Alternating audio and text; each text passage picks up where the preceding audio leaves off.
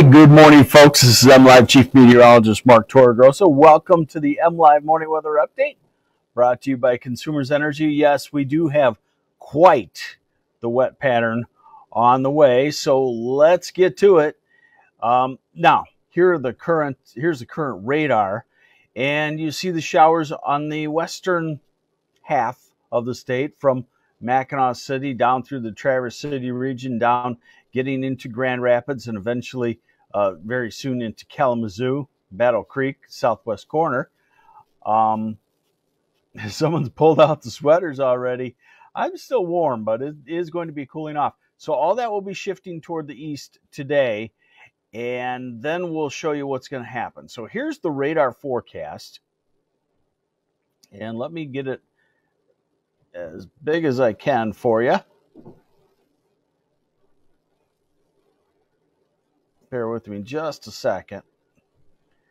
Okay. All right, so this is the short-term radar forecast for you, okay? This is today. So basically what happens today is the showers shift to the east. This is 11 o'clock, noon. The far southeast, you're probably still dry until sometime this afternoon. This is 2, 3, 4, 5 o'clock. So by the second half of the afternoon, hey, good morning, Don Clark, R&R Farms. Get much harvested there? And so here we go into this evening, 8 o'clock. So what I'm saying is second half of the afternoon, the evening, it starts to turn wet in the southeast.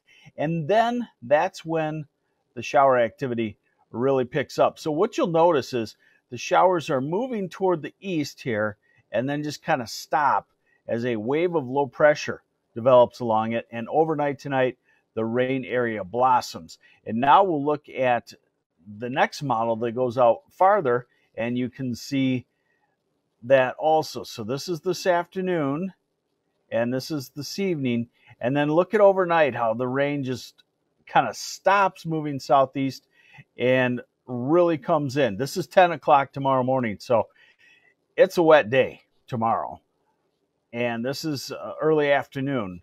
And then you see a curl in the rain pattern, and that's the low pressure center already by tomorrow evening. So this low pressure center will hold the front up, and the rain will ride along it, and that's why we have quite a bit of rain on the way. Hey, thanks for joining me on the MLive Morning Weather Update, brought to you by Consumers Energy. We are into Wednesday evening, and it is still raining. And then you can see the rotation of the rain back into the western part of the state, back up into the UP for Thursday, but still the rotation, the pivot point about over Grand Rapids at that point, and that can send spokes of showers through on Thursday as well. So rain increasing today, wet Wednesday, showery on Thursday, and then let's go farther, okay? So here's the European, which is picked up on this wave of low pressure developing along the cold front for about 7 or 8 days now. Mimi Noonan, Thursday is showery, but not total rainfall. So this is Thursday morning. And I guess I should take that back on the European. This is morning into afternoon.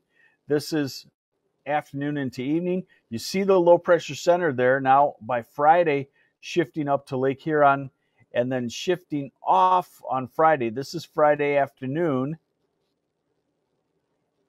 And then this is Saturday morning, rain coming across and closing off just to our east. Oh, let's go into next week and see what we have. Monday, we're back to a southwesterly flow, trying to warm up a touch. Pardon me.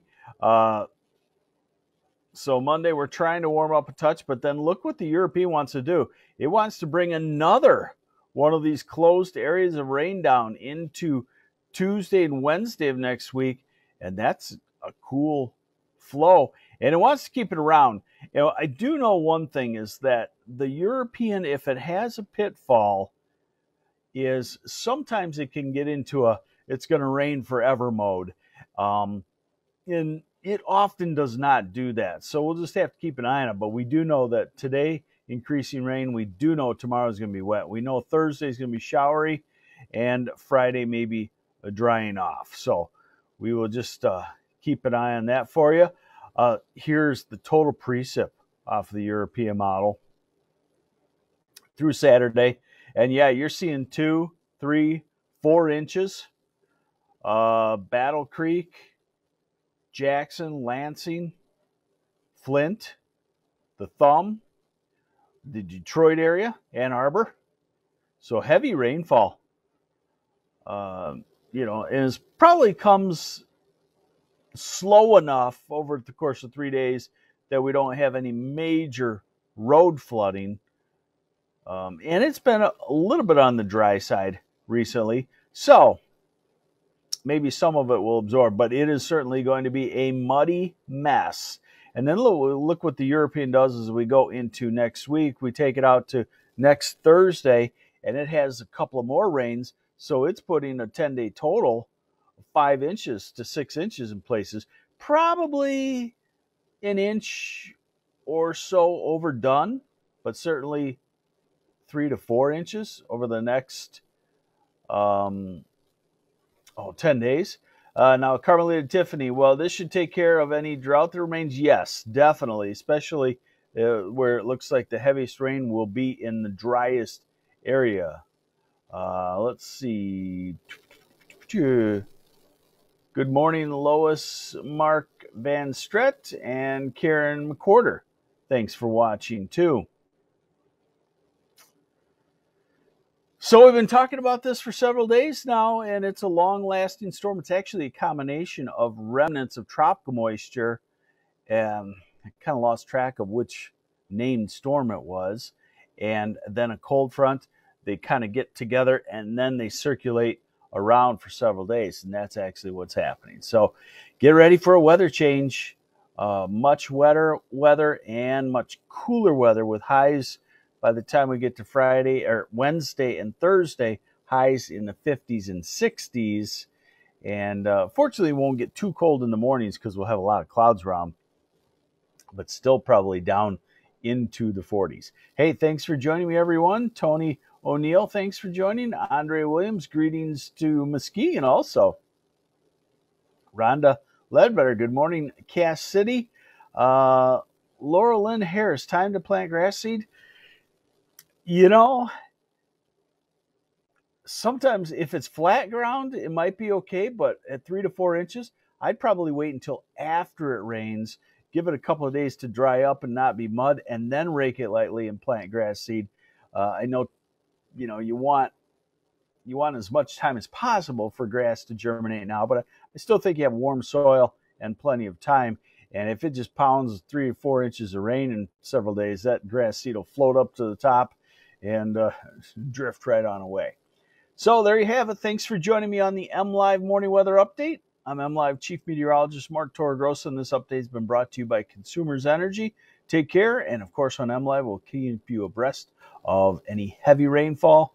Looks like it's coming, a big soaker. Check the sub pump, make sure it's working.